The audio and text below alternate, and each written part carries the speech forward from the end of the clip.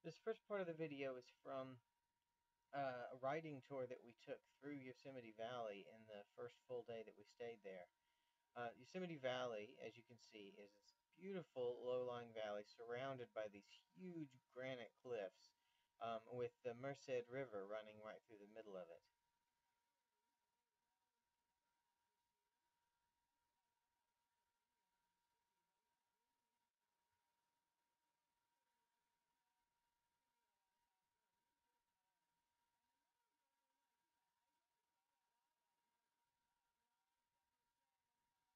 That big cliff on the right there is El Capitan, one of the largest cliffs in the park, and really popular with rock climbers.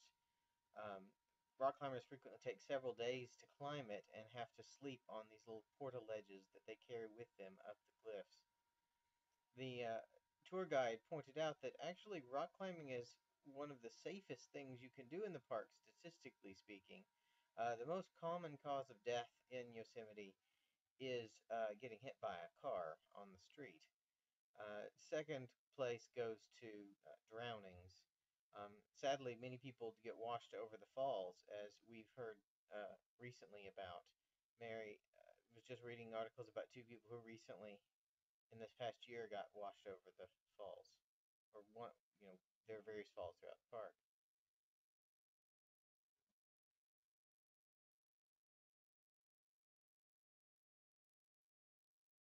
There's El Capitan again, another view of it.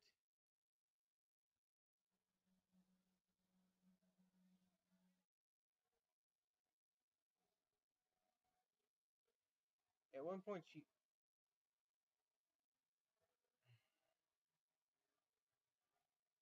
there's Bridal Veil Falls. Get a couple more views of that. Right here is that we paused here and got off for a rest stop on the tour. And that's the Merced River running through the valley. And there's another view of Bridal Veil Falls in the distance, which I'll zoom in on here in a minute.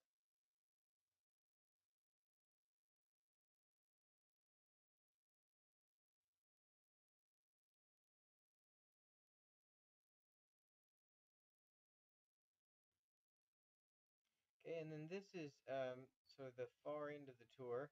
We have come out of the valley and up to a tunnel, which you can't see, it's behind us here, that leads into the valley so that we could get a good look across the whole valley there.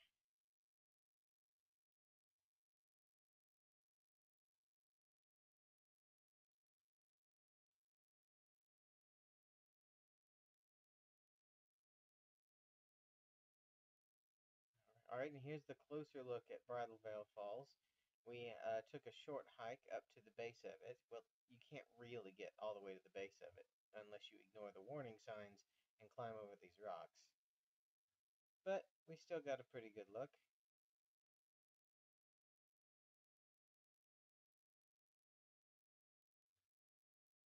We saw about half a dozen different waterfalls in the park, but I think there are probably more like a full dozen or more of them.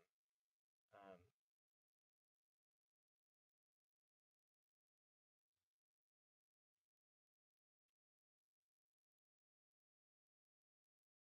the falls, actually, most of them dry up by mid to late summer. They're completely fueled by snow pack when it melts. All right, and here we're out of the valley. This is Tenaya Lake, which is about an hour and a half drive from where we were in the valley. We drove up into the mountains so that we could get a look at this gorgeous lake. And as you'll see on the way back, sort of a backside view of the valley. The same area as we were looking from that big long view from the tour, but looking from a completely different angle.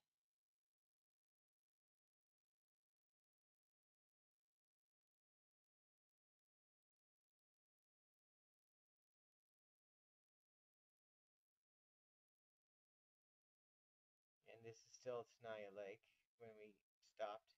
I'm sure Simon and Gwendolyn thought we were crazy because we drove about an hour and a half to spend about 10 minutes looking at the lake and taking pictures of it, and then we drove back. But it was a beautiful, beautiful drive.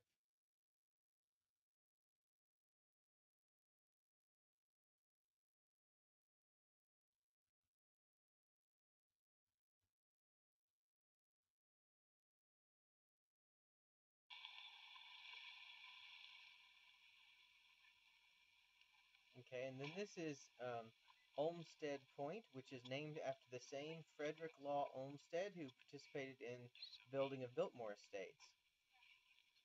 And way out there, you can see Yosemite Valley. Those are some of the cliffs that lead to Yosemite Valley.